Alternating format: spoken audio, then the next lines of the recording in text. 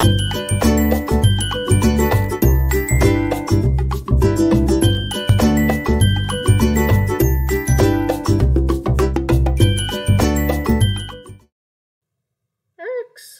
welcome. So we are working on some new videos for food chemistry class, and I certainly wish we were in person and doing a lot more activities together. However, we make the best of the situation, and honestly, I've been working on videos through Niagara College for a while in some of these themes because it's one of those inclusive teaching mechanisms that by having content online, it supports in-person teaching. Students who perhaps need some language assistance through closed captioning are able to see the content and use online platforms for that. In other cases, people need language support because perhaps English isn't their first language. And so video content is extremely useful, especially for technical fields like chemistry. So I've got some videos coming down the pipeline for our food chemistry second year course. And today we're going to talk about the function of water in foods. And if you've been following along in this course, we spent the front half of this course on design of experiments. And now we're going to think about macromolecules in food systems and really dig into their structure and function and remind ourselves about some of the analytical methods that you have been introduced to perhaps in another course, or introduce some new analytical methods to you. So, function of water in foods. At the end of this video, you will be able to discuss the role of water in foods. Hey, surprise! You'll describe the molecular structures of water, and we'll differentiate between the types of intramolecular forces, including London dispersion forces, dipoles, hydrogen bonding, and ionic interactions, and it will relate intramolecular forces to typical solutions in food. And last but not least, we will describe the role of water in cellular structure for food texture. We do have a bunch of other videos coming down the pipeline related to colligative properties and formation of solutions and dispersions. So do watch out because there will be more videos in this series related to water and solutions in food. We also have some videos on measuring moisture content, measuring water activity as well. So water, why do I care? Well, it happens to be the most prevalent macromolecule in food products. And honestly, most foods are made up of a large percentage of water. And thinking of biological systems, honestly, this makes a lot of sense. I always think back to the Star Trek line. Biological systems are, in general, large bags of mostly water. And the Star Trek line is actually ugly bags of mostly water, but I'm sure you are all beautiful people. You are. I enjoy working with you. And so biological things, that is in general what we are eating. We are eating plants, we are eating animal products, we are eating products that are in their base form mostly water most of the time.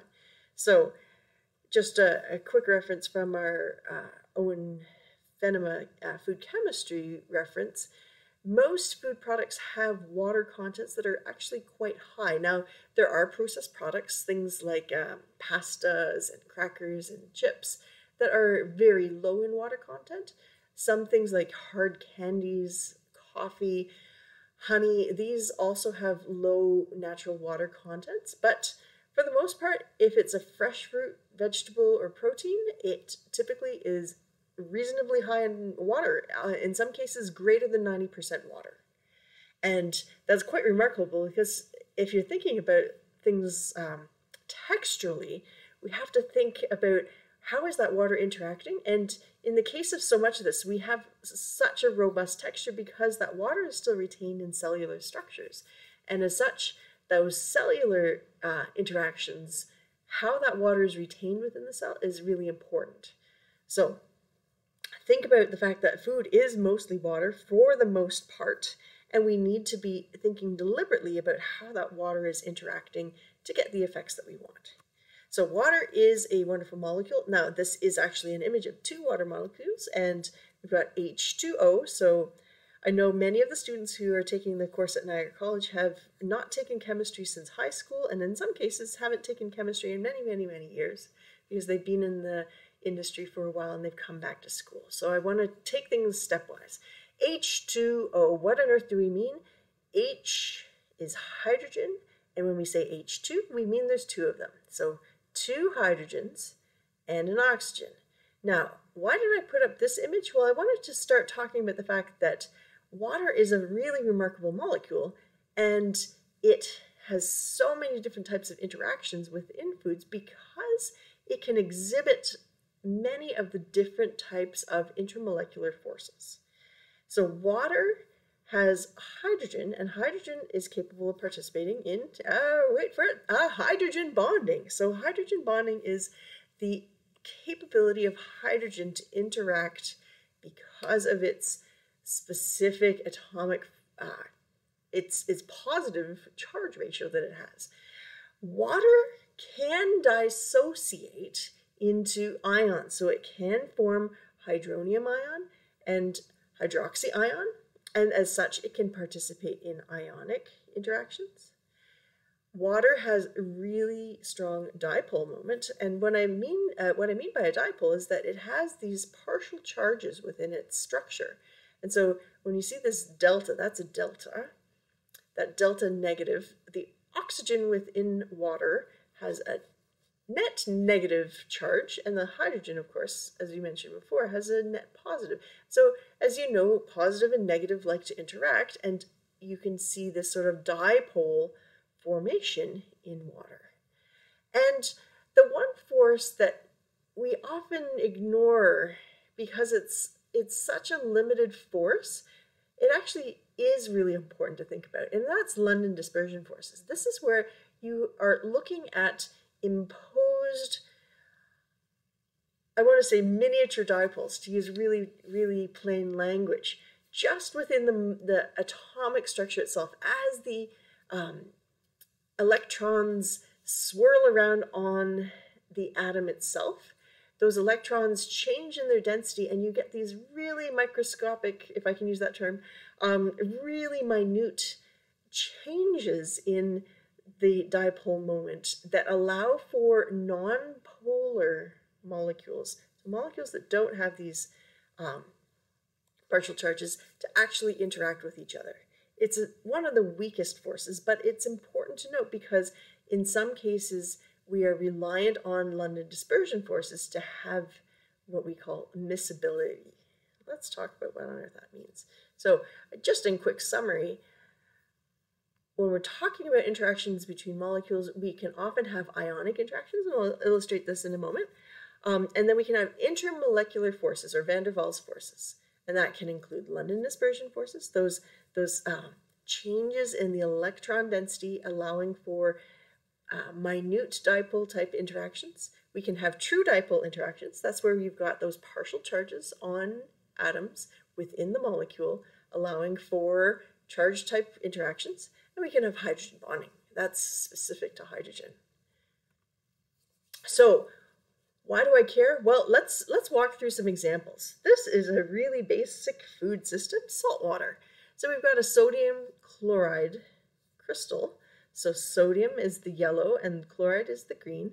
And when it goes into a water-based solution, it's going to dissociate. So the sodium and chloride is going to break apart into individual atoms, actually individual ions. And the sodium is going to interact with the water. And note, we've got the negatively charged portion of the molecule pointing in. I know that sounds really not terribly scientific, but let's stick with plain language here. It's turning inwards with that negative partial charge pointing in towards the sodium, which has a net positive charge as an ion. And what's interesting is because of this arrangement, you start to have water of solvation, and it forms these shells because that organization, going back to my previous slide here, that organization relates back out to the rest of the water molecules in the system. And so adding sodium chloride disrupts the structure of the liquid water. Now, we don't see a change in the water, but at a molecular level, that structure is disrupted.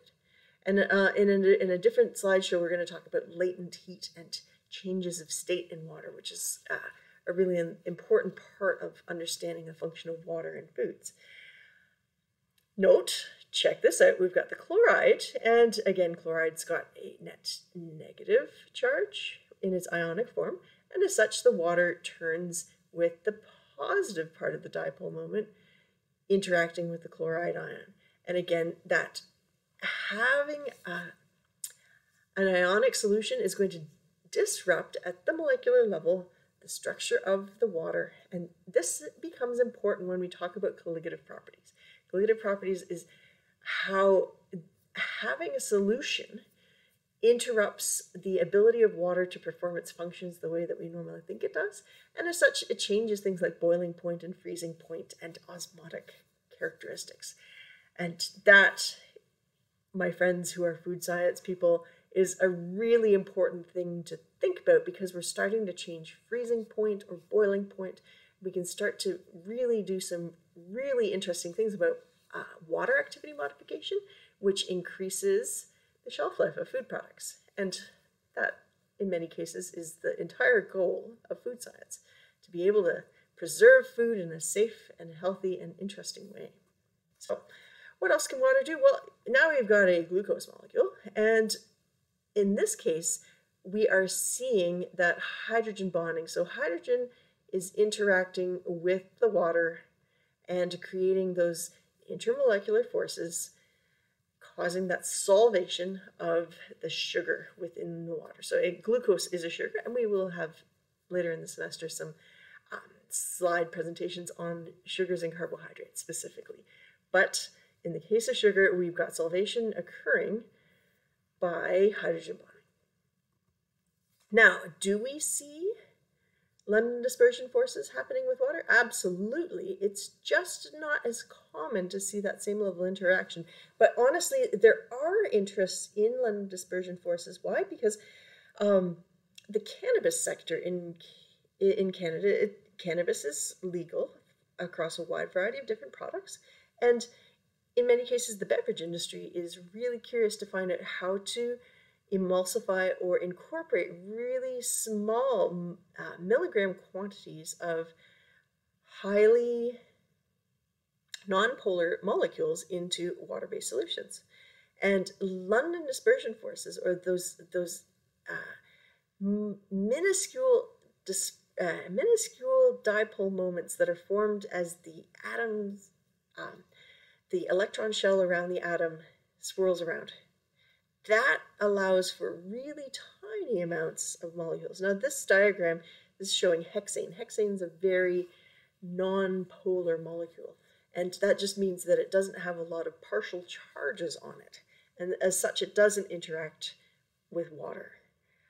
So think about this. Hexane and water don't mix. Do we have other food systems that represent this? Well, absolutely. Let's talk about the fact that we've got some salad dressing here, and we can think about the different types of intermolecular forces that are occurring in this salad dressing. Well, we've got a true solution. We've got salt. We've got perhaps not sugar, but we've got organic acids that are dissolved down here either through ionic interactions or through dipole and hydrogen bonding interactions. And in the case of the oil, it's not miscible. Miscible meaning that it doesn't mix interchangeably. Do we have liquids that are miscible? In the case of food systems, the foods that we eat properly, absolutely, we do have solvents that have differing miscibilities. And one of our favorite solvents that have high miscibility would be alcoholic beverages. Pardon me, I'm just going to cough again. I keep joking that we're friends at this point, and so I'm not editing out the minor hiccups just for the sake of throughput on my videos. I've got to make so many at any given time.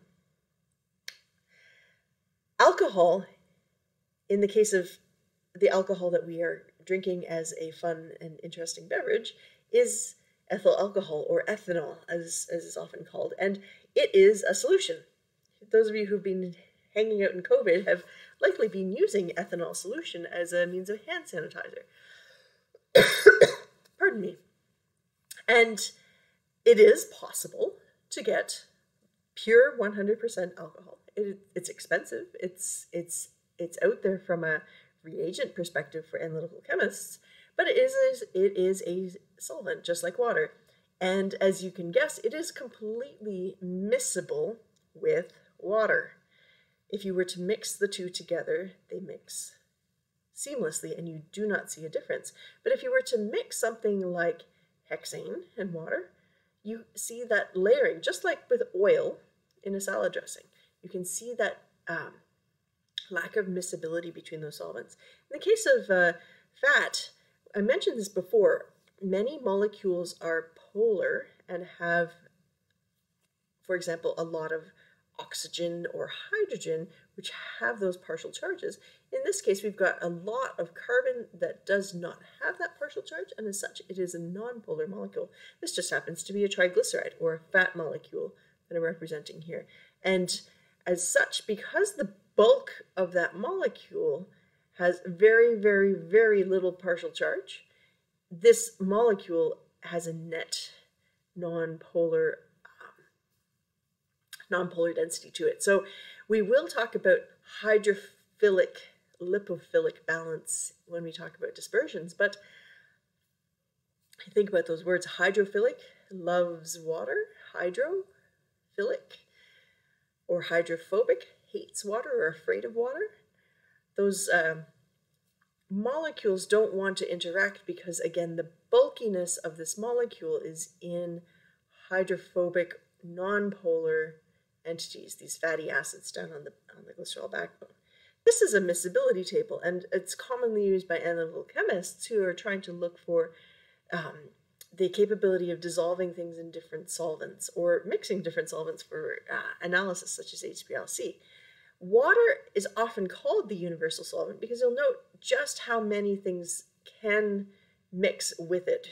And because it has the capability of participating in quite literally all of the different types of molecular interactions, it has really remarkable solubility characteristics. Now, something else that we do think about when we're thinking about water in foods is the fact that a lot of that water is bound up in cellular structures. Fruits and vegetables, meats, and so on, the water is all within cells. And for the most part, we are eating biological products. And as such, those cell walls and cell membranes have a really important role to play in terms of texture. Again, we had that chart earlier in this presentation where we saw how most foods are made up of somewhere in the range of 60 to 90% water. But we have solid structured foods. Why? Because the cell walls and cell membranes hold their shape depending on the humidity and the moisture within the environment, as well as the colligative properties. So for example, if you're mixing salts or sugars into mixtures, you could be drawing the water out of those cells and then shrinking away from the cell wall. And I'm sure you've all seen this in your fridge at some point in time. You've got products just naturally dehydrating that shouldn't be dehydrating. This is an image of limp and sad looking celery. Why? Because through evaporative losses, it has lost water, and we've lost what's known as that turgor pressure. The cell water holds out the cell wall and allows for crispness and crunchiness within that celery. So turgor pressure has been lost in this celery. That said, in some cases, dehydration is a fantastic thing, and oftentimes we are dehydrating fruits and vegetables, such as these lovely looking dehydrated fruits. And we're doing it intentionally because, again, water is likely the most important macromolecule in food systems, but the participation of water in chemical reactions, as well as its important role in microbial systems, means that we need to be extremely intentional about how we're manipulating that water as we formulate our food products. All right, so I've done part one. There will be a whole bunch more videos talking about function of water, so watch out for them. I always like hearing your comments. Take care. We'll talk to you soon.